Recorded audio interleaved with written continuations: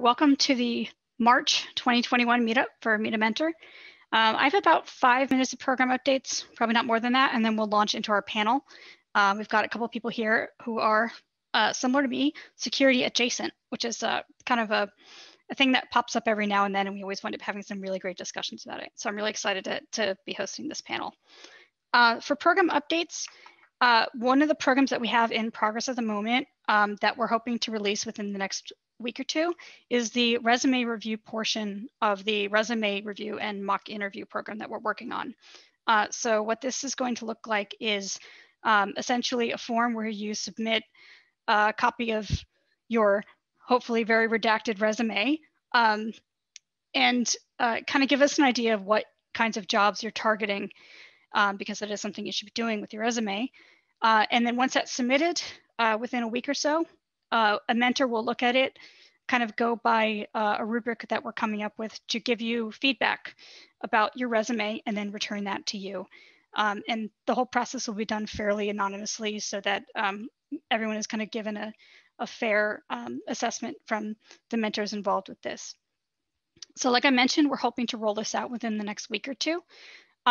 After we kind of get through the first round of the resume review, we're going to work on the mock interview section, which will be basically you'll be able to schedule a time slot, show up for kind of an interview with a sample job description and go through kind of a balance of soft skills questions, followed by some more technical questions, and then receive feedback from 2 or 3 mentors.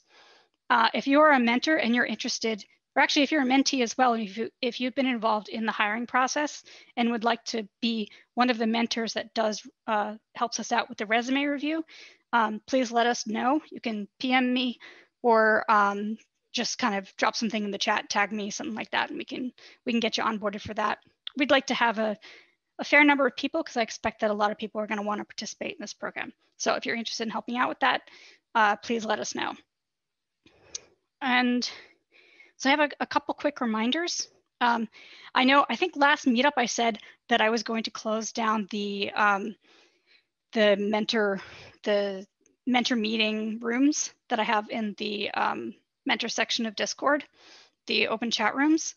I'm still planning to shut those down, and I realized I totally forgot to do that. So I will be closing those within the next few days.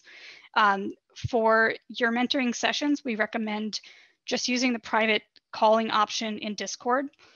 So if you're just in a PM with someone, you can call them. It's more private. We had some kinds of other plans for using the actual room channels that we had, but those really haven't materialized. So we're going to close those down and just stick to the more private Discord calling option, or Zoom if you prefer. Really up to you if you want to use them or not. And then the other thing that I mentioned in last month's meetup was essentially that we're recommending that the mentoring relationship kind of be based around the idea of roughly 6 months of mentoring followed by kind of a graduation, or really the idea that goals are set in order to be completed, and at a certain point you've benefited from mentoring, you've benefited from being a mentor, and you transition that relationship to kind of a friendship or something like that. So I'm going to give everyone a gentle reminder to kind of take a look at your goals and see where you stand and start to think about completing those or transitioning them or just assessing where you are, and so that we can get through the rest of the mentees that we still have to be assigned to the mentors. So just a gentle reminder there as well. Last meetup, I put out a call for volunteers. I have at least one team pretty much assembled. I am working through the rest. It's just been a bit of a busy month, so I apologize. If I haven't reached out to you and you submitted the volunteering form, I will be in touch. Don't worry, I have not forgotten. Ironically, my own workload has made me procrastinate a little bit getting around to it, and that's kind of something I should be doing so I don't have as much of a workload. So it is definitely still in progress. And the form is still open too. So if you have interest in volunteering to help with some of the BTV Be a Mentor programming, there's definitely a lot of opportunity there. Could definitely use some people that would be willing to help with the 6-month survey, and with the idea that I had last time for open office hours, where we basically have mentors on staff that can kind of answer drop-in questions. So absolutely that form is pinned if you'd like to volunteer. Just go ahead and check the pins and you can submit it. And any amount of help that you want to give is totally fine too. I'm not expecting 5 or 10 hours a week or anything crazy like that. And then I think that's all the major reminders that I had. That's it. I'll scroll all to the side. So does anyone have any questions? Feel free to raise your hand and I'll unmute you and you can ask me some questions.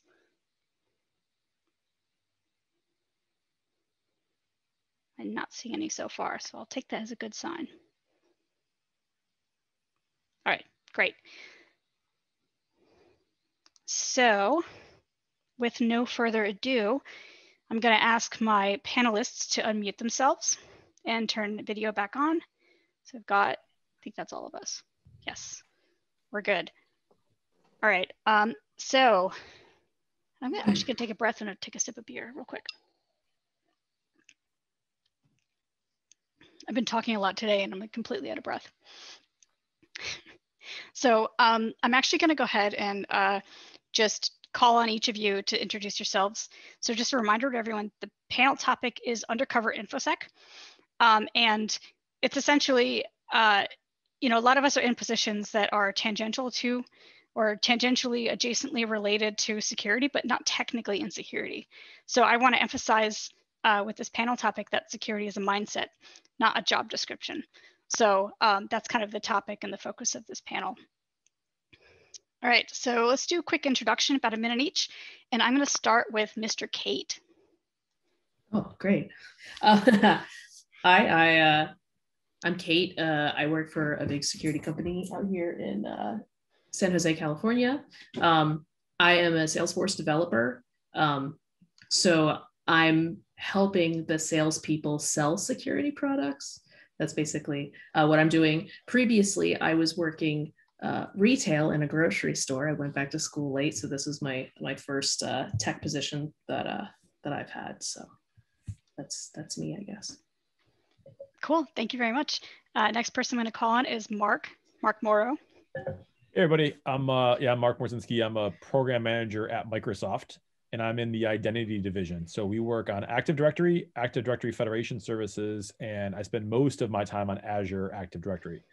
And I work with customers on their deployments of Azure Active Directory, and then I kind of we take the learnings and feedback, and we work it back into the product for everybody else. Before that, I was a sysadmin running like Windows Tier 3, Active Directory, Exchange, the whole Windows, that was the Windows person in a higher ed university, which has its own unique challenges. Very cool, thank you. Next up, I'm gonna do Tall Wireless. Tall, I'm a network engineer for a MSP, ISP out of Chicago.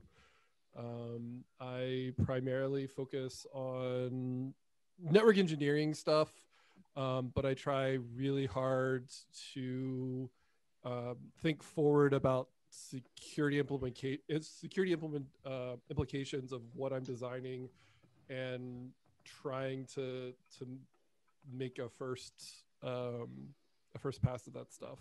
So I'm former of higher ed, and I'm no longer. Very exciting. Cool, thank you very much. And then last but definitely, wait, I'm actually on this panel too. I'm going to call on the Vaox next though, and then I'll go after him. Okay, awesome. The Vaox, other people know me as Clay. I work for a security consulting firm. I too used to work in higher ed. And I lead our threat intelligence and our threat analysis teams. And if your organization has an AD server that's been pwned, well, we might just get that call. So we do all sorts of things: red team, blue team, purple teams. So I've been there for a year and a half. So focused on InfoSec specifically for around 5 to 6 years. Before that, it was a little bit part of my job, and that's where I kind of fit in with this panel, where I didn't have that title, but I was still very active. So we'll get into some of those things later. Very cool. I'm muteki. I also work in higher ed, funny enough, and currently am an 0365 sysadmin, but I like security more than I like sysadminning at the moment. And I'm actually going to be starting a new job that is in security. So I'm kind of in the process of making that transition. But I have mostly a desktop support and systems administration background. Obviously with 0365, I do have Active Directory experience since we're in a hybrid configuration. So if you've heard like Hafnium going around, that's kind of been part of why my week has been very stressful or like the last week and a half or something like that. So the whole idea of being security adjacent and what you can bring to the table as an ops person or as, a dev or anything else, it's near and dear to my heart. Cool. So that's us. So question number 1, I'm going to direct this at Mr. Kate. And the question is, what got you interested in security and how do you incorporate security into your role? So I grew up right when personal computers were kind of getting big. I remember my best friend got a home PC when we were like 10, 11. And so we started trolling around on the internet and stuff and got into coding HTML. And then, I was 15 for 9/11, and then the Patriot Act happened, and I'm a radical 15-year-old, so I start caring about security and protecting my own information, and so that kind of whole thing is what spawned it. And then I ended up not going to school for a host and a variety of reasons, went back later, and when you're a software developer, security is really important if you're dealing with any kind of data, especially in my job. I'm doing full stack work. I'm doing front end work, back end work, and I'm mostly on the front end, but that's when you really have to be careful not to. Salesforce is a giant database, so I have to not allow people to just do injection attacks and get all of the information or delete all of the information. It's just it's something that any good coder keeps at front of mind when they're building things. So especially working for a security company, it would be really bad if our standards were really low. Definitely true. Cool. Anyone else want to jump in on this one too? I can say something if no one else says anything. Yeah. Since we do identity, I do identity, and usually that's sometimes a different team than the security team. We would have to go get approval from the security team that we're going to go do some of this cloud stuff. And then the answer that they always had was no, like we can't do it. So I started getting more into the security aspect of that because that was the team that was always like kind of a blocker from people doing adoption of stuff. Yeah, and that's definitely something we'll be talking about later on as well. I don't think there was really ever like a point where I became interested in security. I've always been, I've been dabbling in Linux since high school. I've, been a sysadmin. I've been doing networking. I've done research. I've covered the gamut. But one of my first jobs out of college was as a wireless network engineer, which tangentially touches a lot of security related fields, between identity and access management, between encryption protocols, between it just touches on so many things. And my thing that pulled me in was more that this is going to sound awful, but I didn't like what the security teams imposed for me. And so my goal was to like understand what they were trying to ask and what they were trying to accomplish, and then come up with a simpler way that made it easier for users to deal with. And so my goal is, my interest in security has been, I want to provide services for people. I want them to be able to use them. I want them to be secure, and I don't necessarily want people have to add steps into things to do them, right? I'm a huge proponent of like complexity is evil, and complexity just makes security harder. And so I never really think of myself as a security person, but there's so much that I do that I'm like, is totally a security architecture thing. So, yeah. And I'll age myself a little bit with this story, but I started my career in academia, and the place that I started in the department, so I was doing tech support, and right down the hall was someone who ran the web servers and the DNS server and the mail server for the department.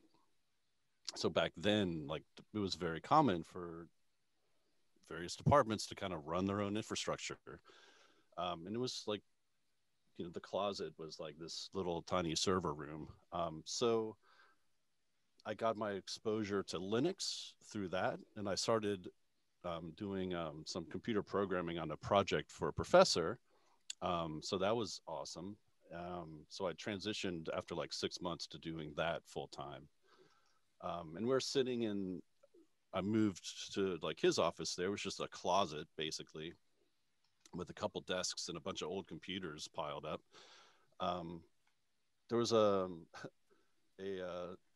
Samba vulnerability that was released, and our colleague of ours had a Linux machine, and it was like, oh, let's see if this works. Sure enough, we got a root shell in about 5 minutes. So I was sold ever since. So yeah, security was just part of the job at that point. We would devote like 1 day a week to patching all the things. And back in those days, like Apache and PHP, we compiled all of that by hand and then kind of scripted that stuff out. Yum wasn't a thing. So anyway, so I got a lot of exposure to all of those tools and services. And yeah, I was hooked since then. Yeah, I love this. I mean, for me personally, I think I kind of started back in IT, and I really wanted to I like making things easier. I think it's a sign of a good programmer or developer when you spend like 4 hours automating a task that only takes you 5 minutes, but you have to do that task every day. So I actually started my grad program while I was still in desktop support, and got into programming. And from there, I think like I got interested in security primarily because when you learn how to program something correctly, you also start to see between the cracks, and you start to think of like all the different ways that you could do things, and like, when I say security is a mindset, well, hacking is also a mindset. It's not like, hackers all do the same thing. Like, obviously hacking is not a crime, all that kind of thing.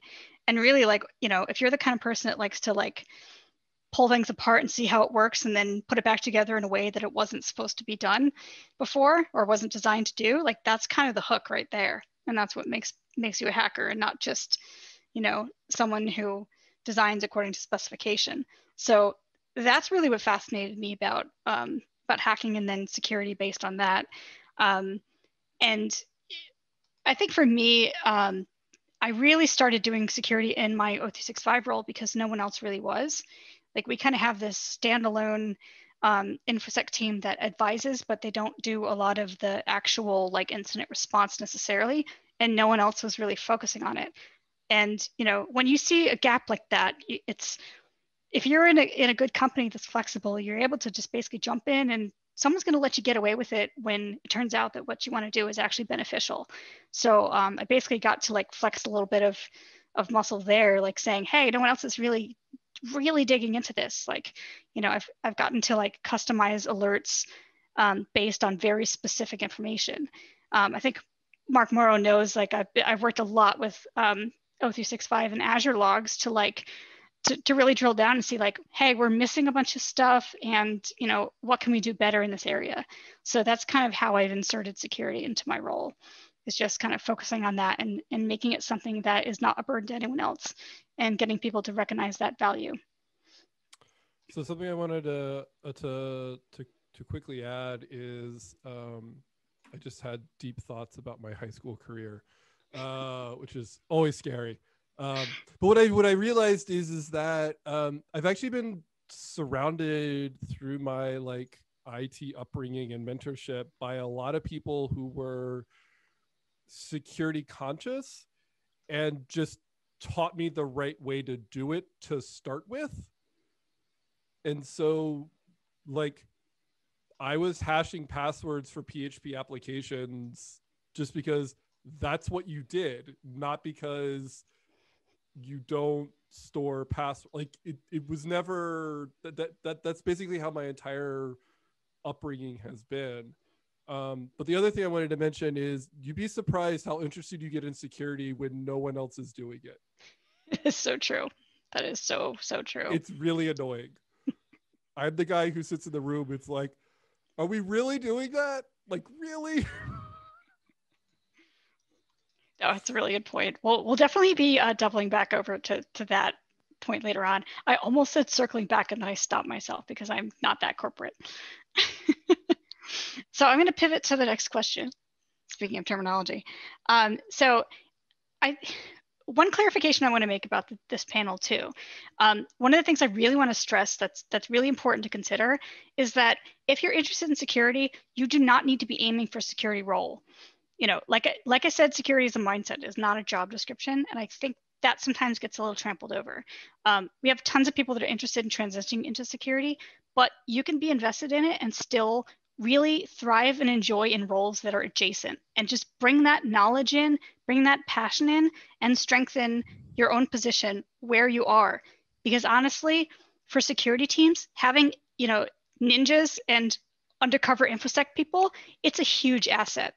And yeah. I've been told that so many times before, so I really want to stress that point. And with that, I'm going to actually pivot to the next question. So go for it. But don't worry, I have the feeling that you're going to get plenty of chance to talk about this and like probably the question afterwards. So hang tight. So the next question I'm going to direct at markmorow, and that is, what operations skills do you think are most useful for supporting or even transitioning into security? Yeah, I mean, I think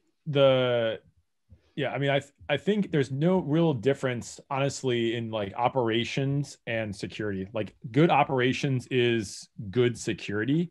And that's where stuff has to kind of start out with.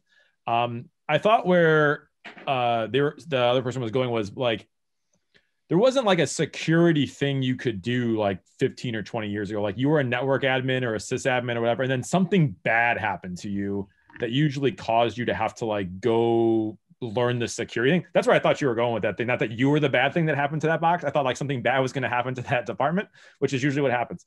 So I think the good operations is like kind of the first bridge into that. So like, let's say you run something that isn't like core to the security team, like making sure your logs are super clean and they're going into the right systems, and like you pick up weirdness that's happening in your area of environment. Because like, is that something that's just this misconfigured thing that we'll get to like when we get to it, which is almost never, or is like someone doing something bad in your environment and that's how you caught it, right?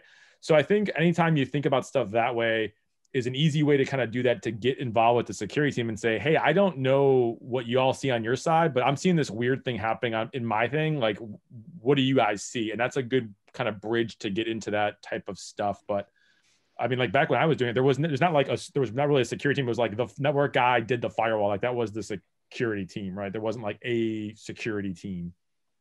Yeah, no, I think that's really important. And honestly, when I think of like operational skills that support and that you can really play up for transitioning into security, is like really what Mark's getting at is like, you have to actually understand the data. And there are a lot of security teams out there that aren't going to have the same in-depth knowledge of, like, for example, O365 logs that myself as an O365 sysadmin knows. So being able to really dig in and know what normal behavior looks like and help them in an incident filter out what's actually normal, that is an incredibly important skill. And, you know, if you do decide to transition into security, you know, bringing that kind of knowledge with you it's really valuable. Yeah, there's like nothing worse when you're trying to troubleshoot like security incident, and then like the logs have like all this like random garbage in it, and the person's like, oh yeah, that thing's always going off like that. It's like, fix it. Someone fix this thing. So I think if you own the stuff, like there's a lot of value in you can bring for that. Like, fix your stuff. right? I mean, like I just know it. Like, like, I mean, I troubleshoot like ADFS stuff, and the thing is just like spewing errors, and it's like, oh yeah, there's this thing that's always like, it runs every 20 minutes and it does the thing, and like we never get around to fixing it. It's like, that makes it so much harder to find stuff. Like, fix your thing. And like that good, so good operational security or good operations is like good security. Like, that's like fundamental security to me anyways. Yeah, Yeah. the one thing I'll add to that, being someone who works in operation, like hardcore operations, is, you know, the amount of inconsistency in configurations, the amount of inconsistency I see in logging practices, the amount of inconsistency I see in all sorts of stuff is astounding. And what is baffling to me sometimes is the people who work in operations don't seem to understand that by making all that consistent, it makes their operational job easier. Like, something went down, I need to troubleshoot something, like, not even security related. The security related stuff is all icing on the cake. It's all benefit add, right? And so that's all I got. Keep your operations clean. Yep. I'm trying not to dive into the next question too hard. I'm actually going to, I want to call out the VAOX, Clay, on this, because I know you have a ton of operation system or operational experience. So like, I want to know, like, you know, when you transitioned into security, what that you had dealt with before, that you learned before, what did you find the most useful to fall back on and to use? Yeah, that's a great question, and that's a really good point that Mark mentioned earlier. And I should have gone there because it's absolutely true. Like, when something bad happened, we were the ones that were taking care of that. And so that was such a good learning experience, just being thrown into the fire and learning as you go. And, you know, the more you see, the more you learn, and the better you are to identify badness in the environment, or potentially leading to the root cause. So yeah, and I was a system administrator for a number of years, primarily Linux and Solaris machines. And yeah, configuring the firewall, that's part of it. Services, making sure they're up to date, making sure they're locked down, only certain people accessing those. So yeah, there's all of that stuff. There's so much security around it that, you know, since I was already interested in that topic, I was, you know, always paying attention to those details. So, and that's such great experience to draw upon. Having a solid IT background, especially that you can speak to in an interview, that's gold for anyone wanting to transition into InfoSec, or even just, you know, that kid that in high school was, you know, tinkering and built their own machine and did this, that, or the other, you know, maybe doing some like game hacking or something, or like wrote a Lua script to whatever, you know, get more tokens in the game or something. All of that, being able to speak to that is incredibly useful. And that's really it. Like, sharing your experiences and being able to talk about what you've been interested in and what you've learned and how you've gone through that process, that goes a long way. Very cool. I want to throw in one more. My own commentary here is really, I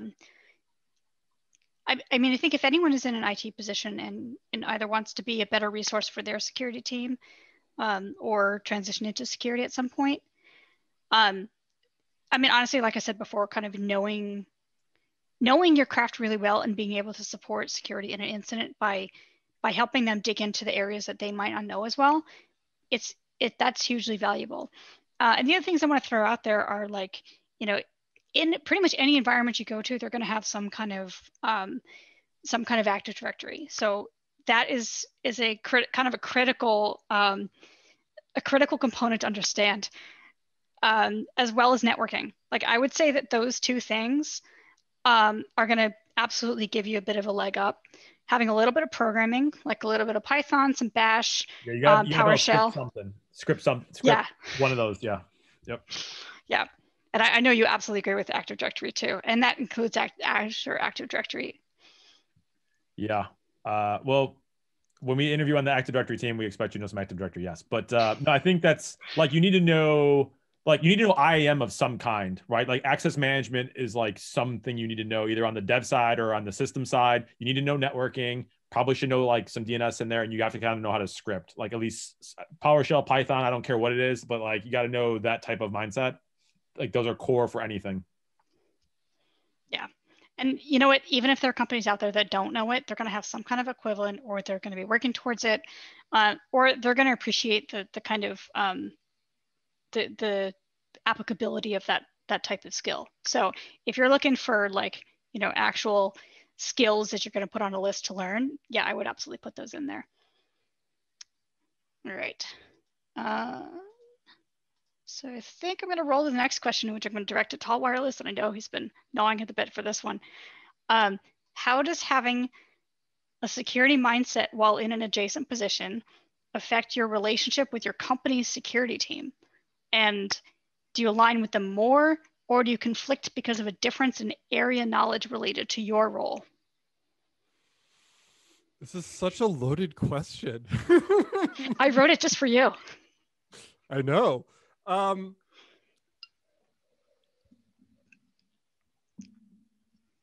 So I think it depends on the organizational structure. I'm going to speak more to my previous organizational structure that I worked at my previous job, because it works more for this example, because I haven't interacted with my new InfoSec team at my new job because it's a single person. But yeah, whole different conversation. But the major thing at my previous job was that the security team didn't really have teeth, and really worked with other groups in the IT to like implement things, right? And every now and then they would come to us with, we need more data, we need more something, we need to block this, we need to do that, right? And they would put, basically the way I thought about it is they would put forth requirements, and then we would be responsible for implementing them. And that can be both a good and a bad thing, right? But the thing, I think there were two major things that kind of got in the way between us, which were, I'm the one who has to operate it, right? And I'm the one who has the knowledge of the thing that you're asking me to deploy, right? And so I think a lot of the conflicts that happened were around, you're asking for A, you're not telling me what you're actually trying to accomplish, which might be like A prime, right? And so we're going to deploy A, and it's going to increase my operational overhead by like 30%. But if you told me that you were trying to accomplish A prime, I could implement it in a different way and only increase my operational overhead by 5%, right? And so there was a lot of conflict around that kind of thing. Someone recently posted on Twitter, the annoying thing about working with information security teams is that they walk into the room, they drop these requirements, and then walk out of the room and take no responsibility for any of the tickets that come in afterwards. It's 100% true, because information security comes in and says, "Hey, networking team, we need to put a firewall at the border," and they don't have the networking experience to handle troubleshooting or to handle trouble tickets or to handle, like, the operational teams for those areas end up taking a huge burden of that without, you know, always thinking about what that operational burden will be. And, you know, one of the things that I think will also apply here is I think both me and the security teams aligned on a common end goal. We vastly differed on how to get there, right? And I think that comes from two spaces. One, I have operational knowledge of the thing you're trying to change, and I have operational knowledge of how people are using it. I have operational knowledge of how the data flows. I have right? And you don't, or you don't have a complete picture, right?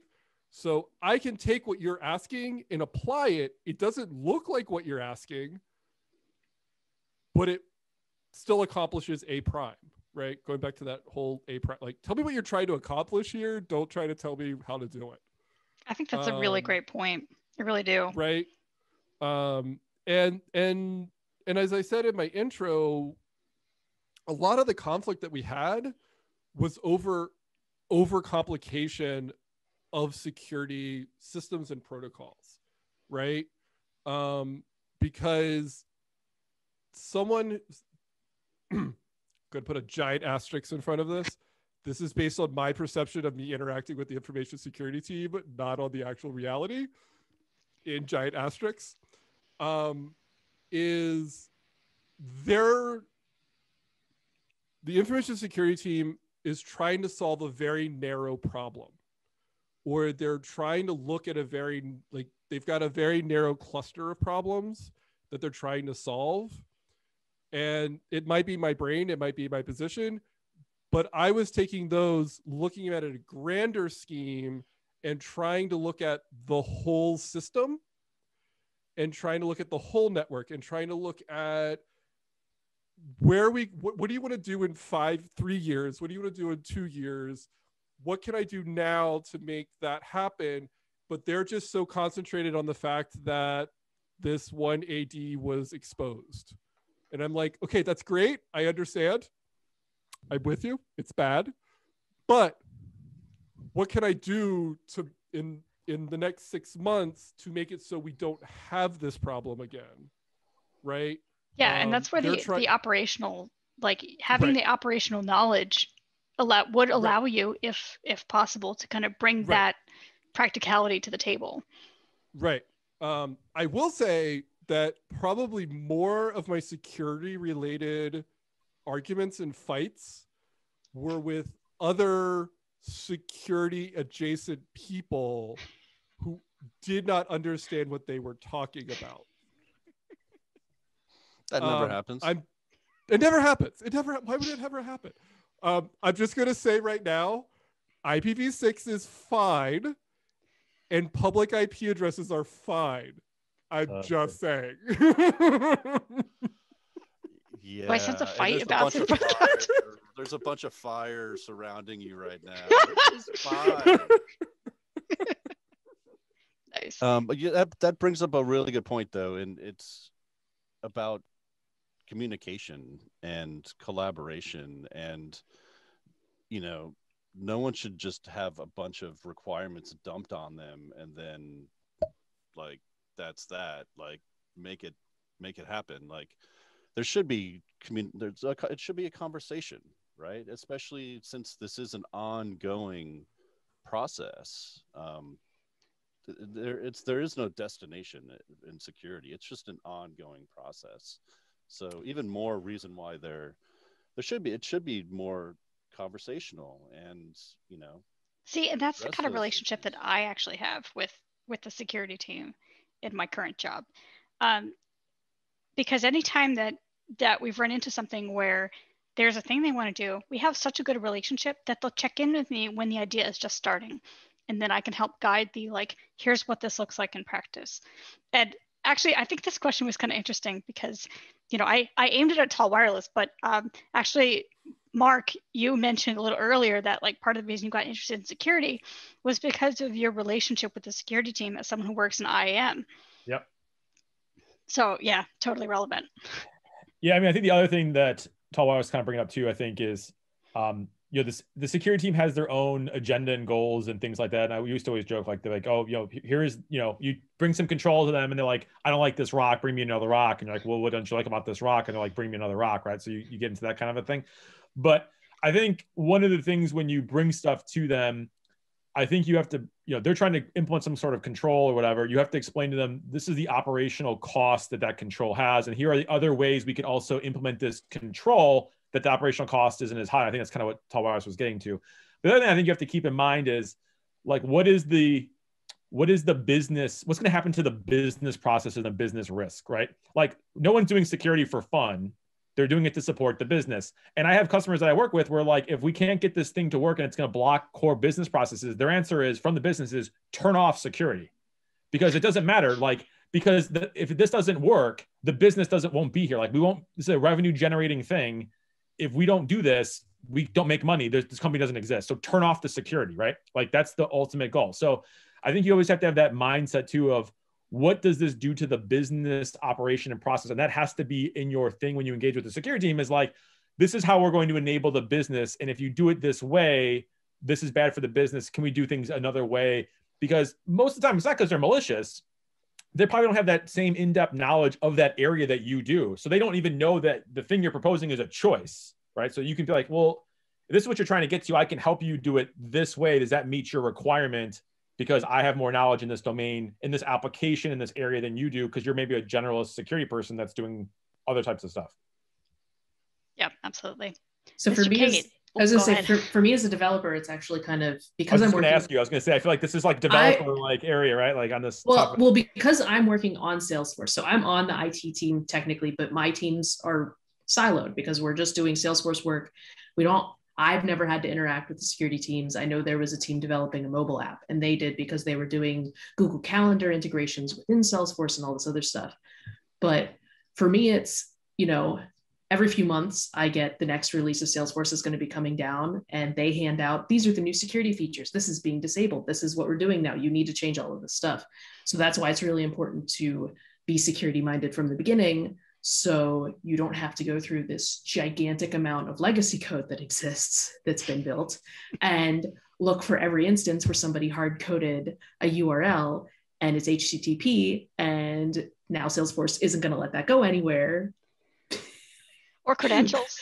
Yeah, credentials. Luckily that was all taken care of before I started. But it's for me, it's about thinking about what's going to come down the pipeline and making sure I'm doing everything in a way that's secure now, so I don't have to worry about rushing to fix something later.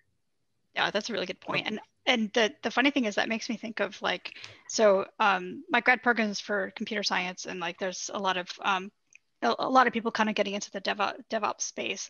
And like one of the things they always say is like shift left for the sec portion of DevSecOps. And that's like, you want to integrate security as early in the pipeline as you can. And that starts with the developers. So if you're a developer and you're already security minded, then everyone's got a head start and everything is going to go easier. So it's a huge benefit to everyone to just get on the same page a lot earlier. Totally. I do want to say one thing to all of the vendors and service developers out there who are not going to be watching this on YouTube. But I want to make sure it's like firmly planted in, cyberspace. More stuff needs to support the Acme certificate protocol hardcore. Learn something from Tall every day. It's a automated, it's a protocol for doing certificate rotations and certificate retrievals. It's another one of those operational things that like rotating certificates is a pain. Anyway, I have like one server I actually have to RDP into, and like no one rotates these certs, and it's really a big pain in the ass. And I don't have the willpower to possibly go yell up some trees about it. Yeah, I mean, I think that's you got to pick your fights, right? Yeah. And you got to make sure that's another thing too. Like if you come to your security team, like, hey, I think I found something, lay out what you found, why, and what the risk is, right? If you bring every like little thing to them, it's like Chicken Little. It's like, okay, I don't know. And then like, they're going to miss the big one when you bring it to them.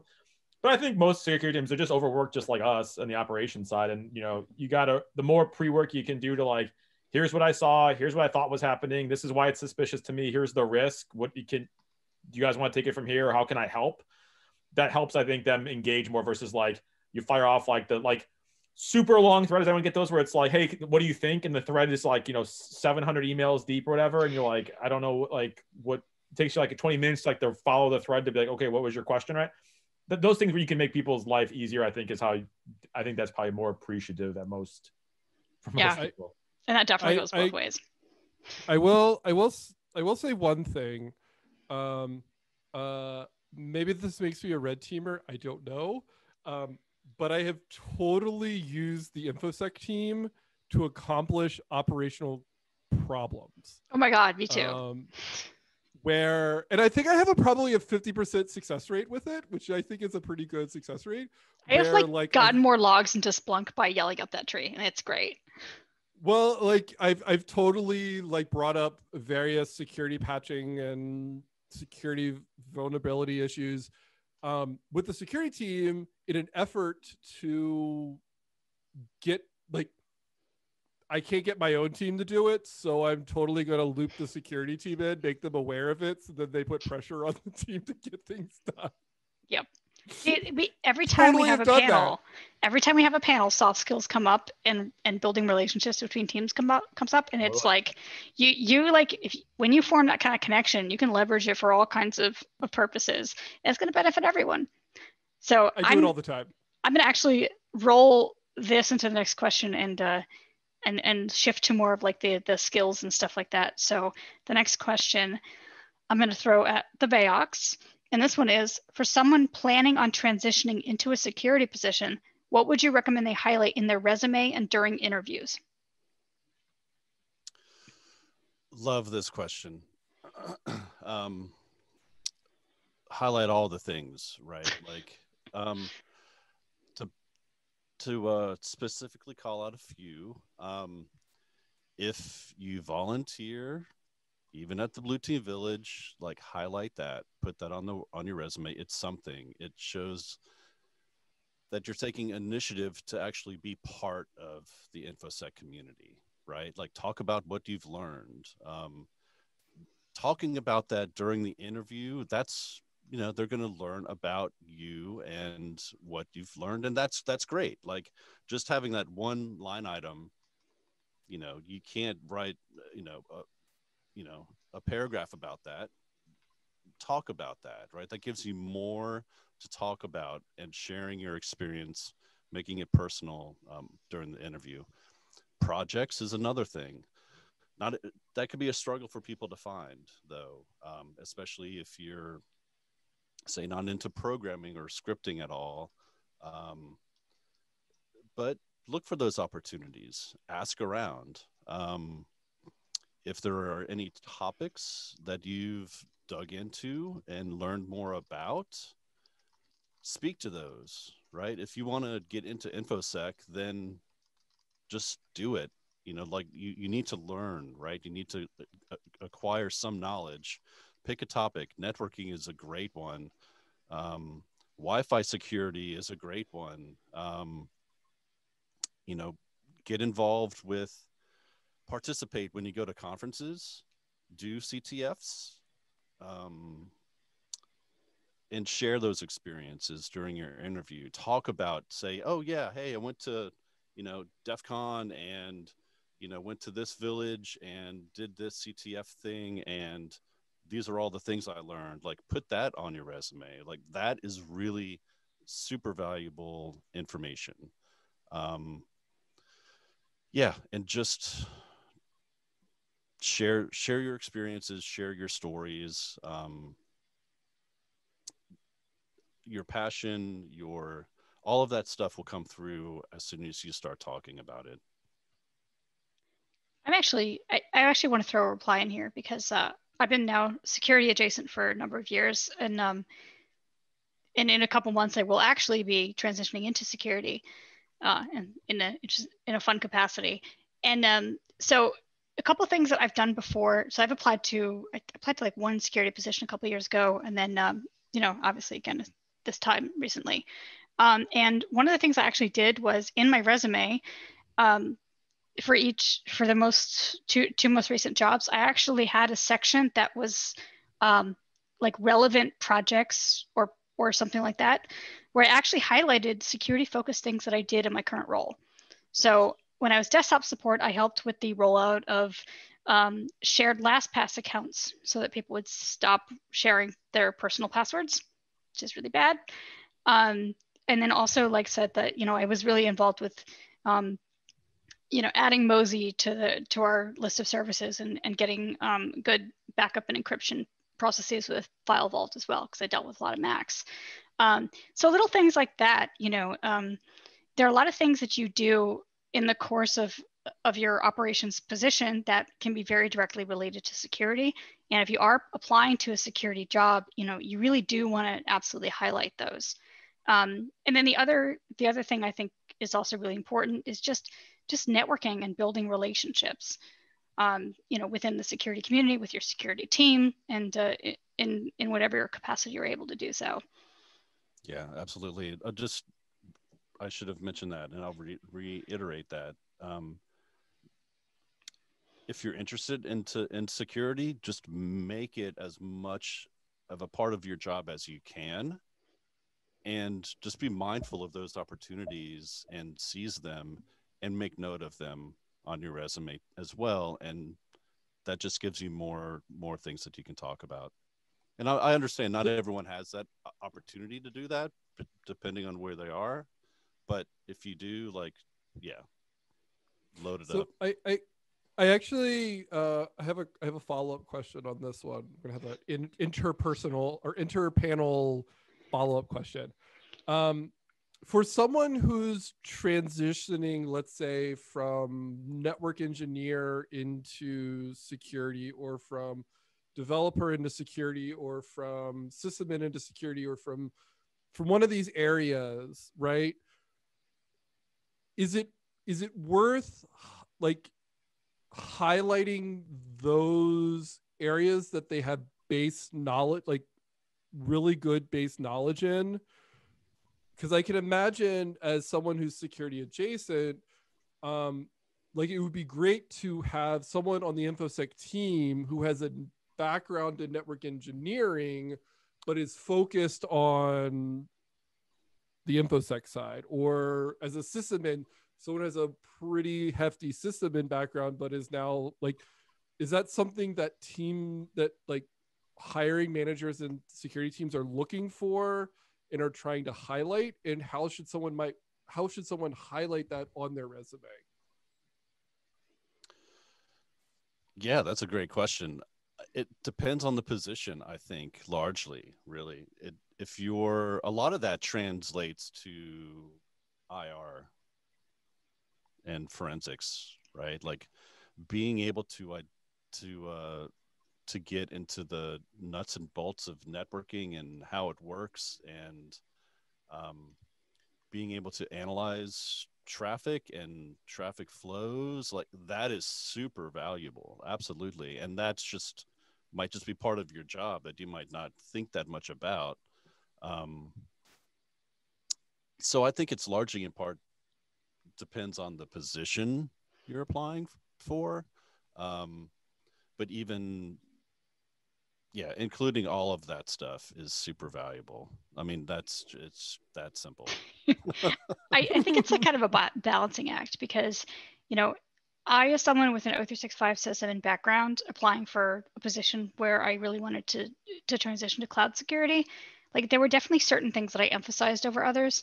And, I put down basically my current position as Azure O365 sysadmin, and that carries along with it some base expectations about what I'm able to do. But the emphasis is on the connection between those two things. So I would do something for example, I put analyze Azure AD logs in Splunk and build dashboards and alerts based on that. So that's a combination of, a security focused tool, Splunk, with the content that I deal with as an O365 sysadmin.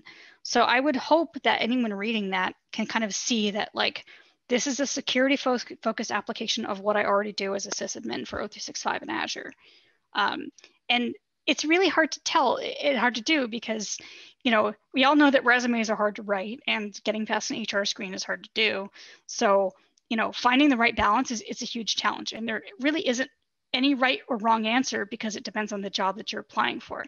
If you read a description and they want skills like Splunk, like obviously you want to put that in there if you've dealt with it before, even if you haven't dealt with it as something that's specifically a security tool for you. Half the Splunk work I do is actually focused on mail routing. It's actually not focused on even O365. That's a component too, but I don't specifically write security alerts except that I leverage the alerts that I do create to achieve security purposes. So it's always going to be this kind of balancing act. And hopefully when we have the resume review program up, we'll be able to kind of offer some advice about how to address that. Hopefully that's the case. Yeah. I mean, I would say I see a lot of resumes over the last 10 years, but I would say a couple of things. One, if you have a blog or some GitHub type of thing where it shows like stuff that you're communicating and writing, that's like really helpful. I would say don't put anything on your resume that you do not want to be asked about. So true.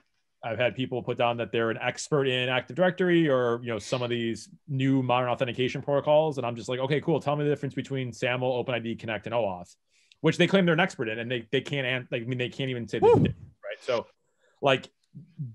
if you lie on your resume, that's like an instant no hire for me. I'm less inclined that you can memorize a bunch of switches and stuff nmap dash this that. It's fine. We can look that up.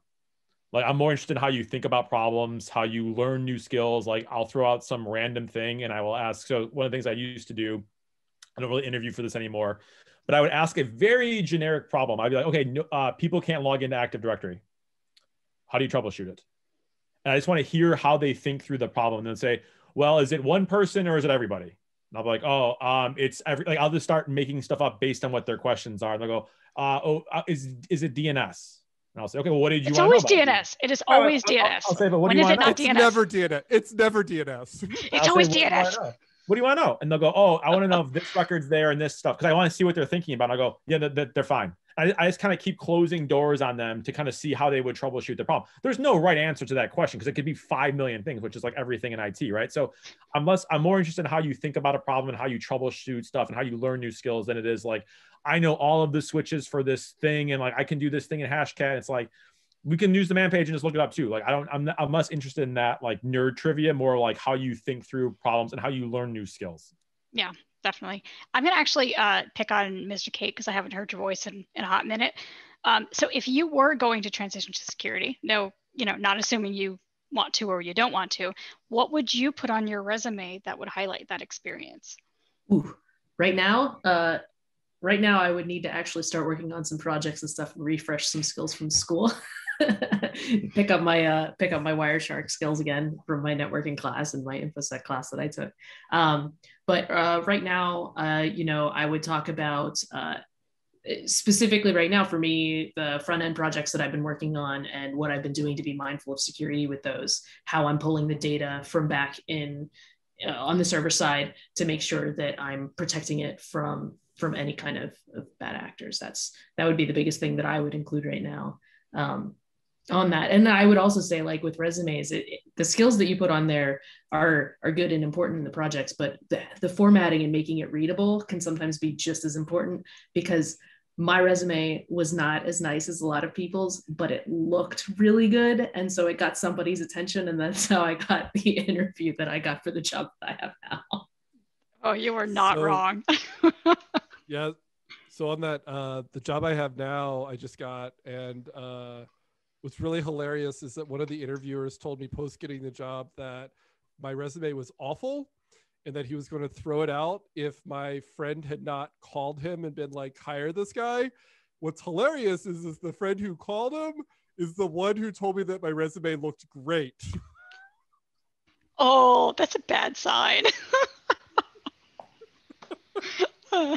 That's actually, so one of the things we we kind of hammered out in the resume review template that we're going to be using as part of this program we're enrolling is actually like, it is about like things being aligned and things looking aesthetically pleasing and the eye being able to go to the information that it needs. Oh yeah, it's super important. Yeah, I have several LaTeX resume templates if anyone's looking for a resume template in LaTeX. I think mine's in Word. I think I might be able to dig it up. It's somewhere. Yeah, anyone feel free to like PM me if you're interested in doing or helping with the resume review stuff. Definitely could use the more the merrier. I'll say that. So I'm going to roll into the next question because I want to keep this somewhat brief-ish. And I'm going to shoot this one back to the VAOX. This one is, what are some of the ways relationships between security teams and security adjacent people can be improved? Lots and lots of beer. No, seriously, look for ways to collaborate and connect. I am very much into networking and Wi-Fi stuff and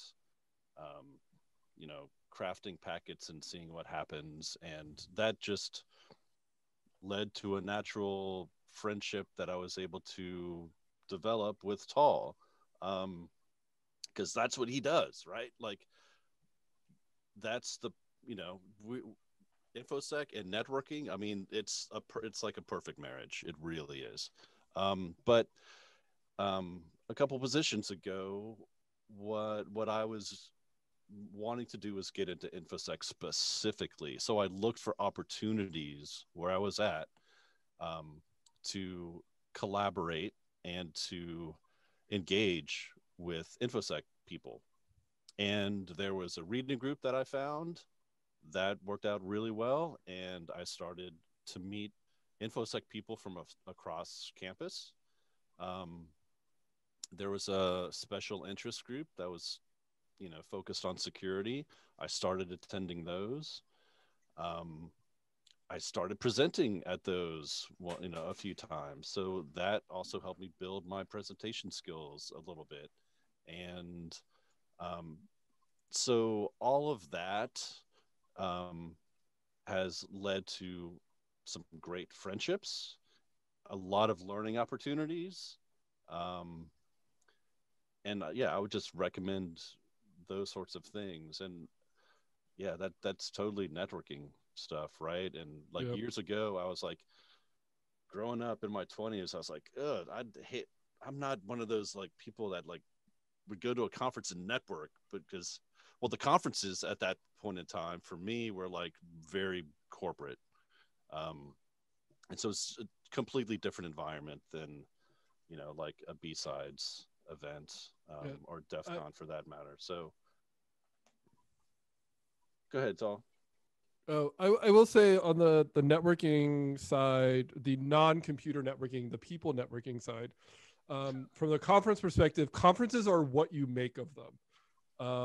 Yes. Right. Like up until my first DEF CON 3 years, I don't know. I've lost count.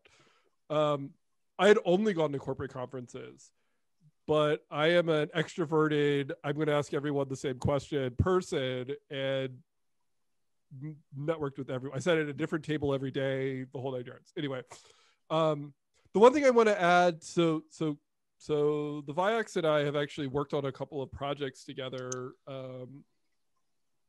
for various CTFs, and we actually worked on talks.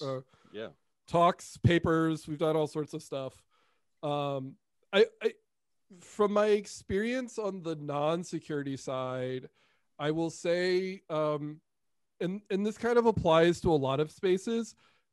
It's okay to be wrong on both sides. Like, it's okay for the security person to not understand what's going on in your domain, right? And it's okay for that person to be wrong about a statement. But it's also totally okay for the subject matter expert in something to also be wrong about a security thing. And that's okay. That's not something to like bash heads about. That's not something to like stop talking to each other and end up not doing anything, right? It falls into my mentality of it's okay to be wrong. I think I hope one of the things that people will say with working with me is that, yes, I might be a hard ass about something and be completely wrong, but when someone presents me with the information that corrects it, I'm like, okay, I'm wrong. Let's moving on, right? But it But doesn't like always that's have to be about being right or wrong either. Right. Or like it anyway. But the communication piece is very important. I think the other thing is, a pet peeve of mine with working with security teams has been where they're brought into the conversation around strategy and forward thinking things, right? That conversation from a SME perspective needs to happen earlier. This goes right back to the later. DevSecOps shift left thing.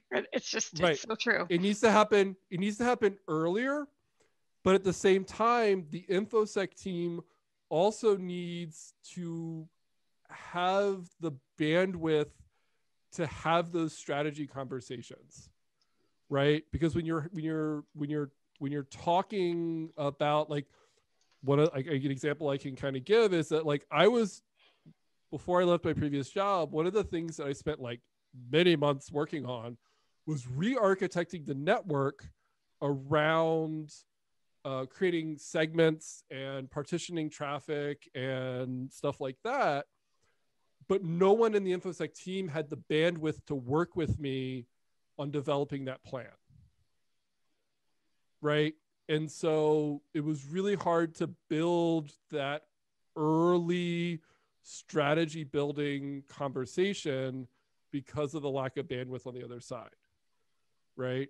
And that's probably a specifically organizational problem as well. Yeah, it totally is. But it's something to be aware of, is that when I would say from a SME perspective, if an SME goes to a InfoSec person and says, I have this great idea, the answer should be like, okay, let's talk about this. Let's have a conversation, not like whatever. Because then what will happen, and SMEs love doing this, is that they'll just go and do it. And then it becomes bolt-on security. And that's never fun. No, that's a really good point. I see that happen a lot in projects when like the last step is we have to get the security team's approval. And then it's like, it's going live on Friday and it's like Wednesday afternoon. And the person's like, well, what? And then it's like, now they're the bad guy because they have to be like, because it's like when something bad happens, right? Like the security team's the one that's going to get, the questioning from the management stuff. So I don't blame them in their things. That's a really good point. But I think going back to the question about like, how do you work with them and build that relationship? Like you guys are all on the same team, right? Yeah. Like it's not like some other group, like we all work for the same company and they have their own managers and maybe their manager's an asshole, just like maybe your manager's an asshole, right? Like depending on the organization. So they're people too. And I think the more you can align your stuff you're trying to do with their goals and their stuff that they're being measured on, the more likely they are to help you and like get it going on and things like that, versus like when you're trying to do something that totally contradicts what their like metrics are and things like that, they're going to jam you up on stuff. So I think that's a good way to do that. And when you frame things that way and work with them, kind of going back to the previous question, when they have an opening in their team, they're going to want to get the person that they've been working with that clearly has a security mindset and has been helping them drive their goals. Like, oh yeah, we'll post this job, but like, let's talk to that person, like see if they're interested because they've been hanging around us for like the last 6 to 12 months. And now we have an opening and like, they might be a really good fit because they kind of get how our team works. So I think you have a good angle on that as well, but it's all about like, how do you align the thing you're trying to do with something else that's already working or going that direction that you can kind of like slip on with, or like help you drive. That's a really good point. I'm going to override you for a second. Actually, that kind of reminded me of something Mr. Kate said earlier about like the, security coming in and being like, the idea that sometimes they come in and they they impose something and then you have to like go back and rewrite a whole bunch of code that you were doing. So I'm kind of curious if you have any more thoughts on that. So, I mean, for me, because it's coming down from Salesforce, there's really nothing I can do except guess what they're going to be doing. But I was going to say, because I don't really interact with my company's security team too often, what I try to do is I try to go to any presentations that they're giving the company, any talks that they're doing, try to prep questions so they know who I am. So if I have to interact with them, they're like, okay, well, this person, I know this person, they ask good questions, they're not a complete idiot. Like, so just to kind of build that rapport ahead of time. So if and when, probably when more than if, I do need them, we can have a good collegial relationship. Yeah, I think that's really important. So I think I'm on about time for like how long I want this to last, but I'd like to go down the list and call everyone out and see if they had like just a quick, 1 minute snippet on any advice they have for someone, especially anyone who is like kind of maybe starting out in IT or interested in security, maybe not sure. Just any kind of advice of like what to focus on, or thoughts about what their experience has been and that kind of thing. So basically last thoughts, and I'll go ahead and start with the VAOX. Okay.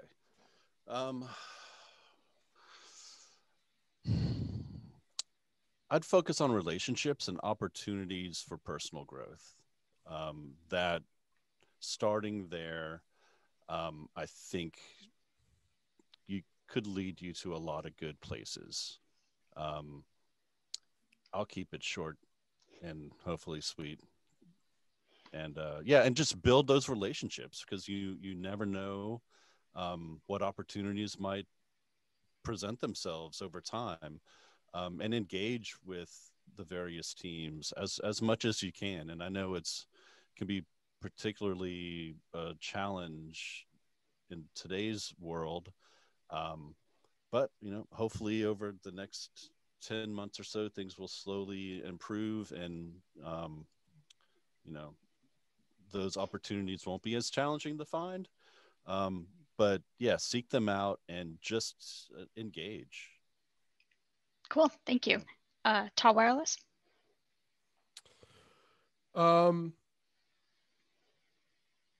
I think it's totally fine for someone to exist in an SME role and be very security conscious without ever transitioning into security.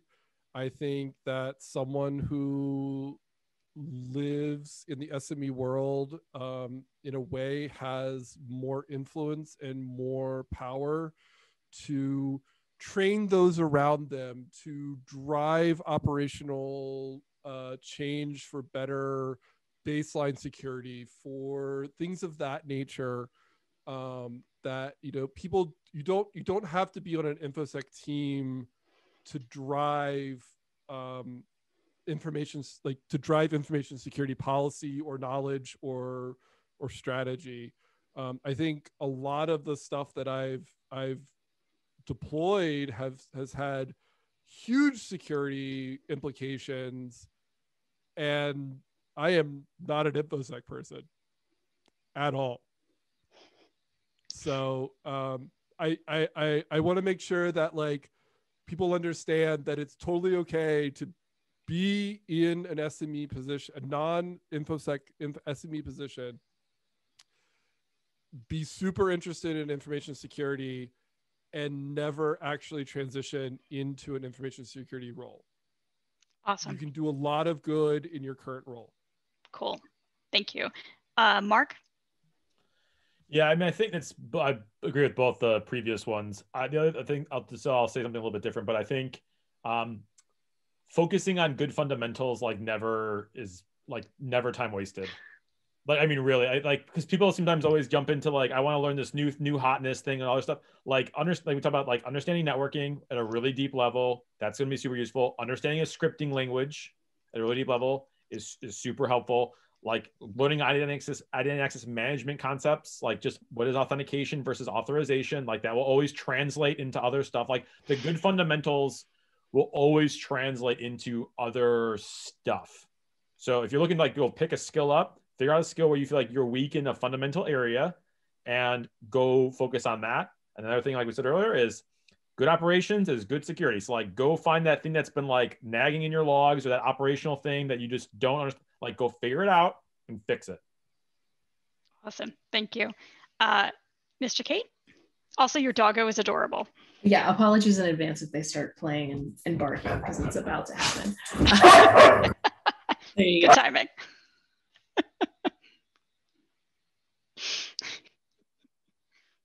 All right. Well, to take that swap out, I'll go ahead. My personal last thoughts are I'm going to just echo what I'll go ahead. I'll just echo what, especially I think what tallwireless said. I think there's a lot of value, and you bring a lot of value to your team when you advocate for security, when you have that security mindset. You know, at the end of the day, we're all trying to accomplish the same goals, and that is like, you know, securing infrastructure, securing things for our users, and yeah, sometimes as the part of a team, you have more power to do that than the security team actually does. So I'd say just don't be afraid to wield that and go explore things. All right, are we barking? I shoved one out, so. Well, we're right at the end, so it's good timing. Yeah. No, I for me, it's specifically to what I know, like developing. It's about, you want to make sure that you understand the basics of what you can do to make things more secure. Because if you care about security, that should be baked into your work from the start. But I think another big thing is just admitting what you don't know and not being afraid to admit what you don't know, but showing a willingness to learn and a curiosity to learn new things is always good. Awesome. Very well said. With that, I think we're pretty much done with the panel. So I'm going to invite everyone, as usual, to switch over to Discord and join us in the Meet a Mentor Meetup channel. I'm probably going to grab another beer. It's been a long week, so might as well chill out, have happy hour. So I will see you all over there.